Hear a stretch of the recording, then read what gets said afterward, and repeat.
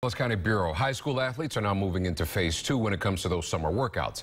Ada's on your side with Megan Gannon. She's joining us live at Eastlake High School in Tarpon Springs. And Megan, there are some changes that have been made in phase 2, right?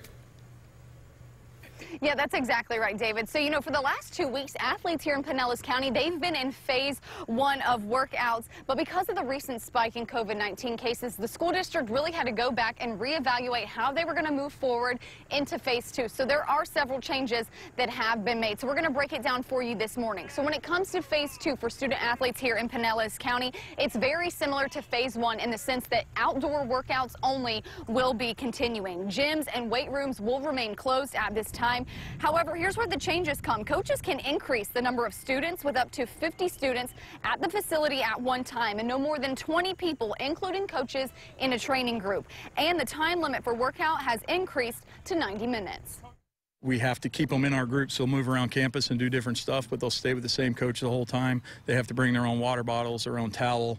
If they run out of water, we have plenty, but a coach with a glove on will fill it up for them so the kids won't touch anything. Now, of course, we know that phase 2 is set to last for another 2 weeks as well, so it's set to end on July 12th. Then, of course, the district will go back and reevaluate anything, figuring out whether they need to make changes for phase 3 and what guidelines they will need to implement to move forward. Reporting live in Tarpon Springs this morning, Megan Gannon, 8 on your side. Yeah, some changes there for those students to get used to. Megan, thank you so much.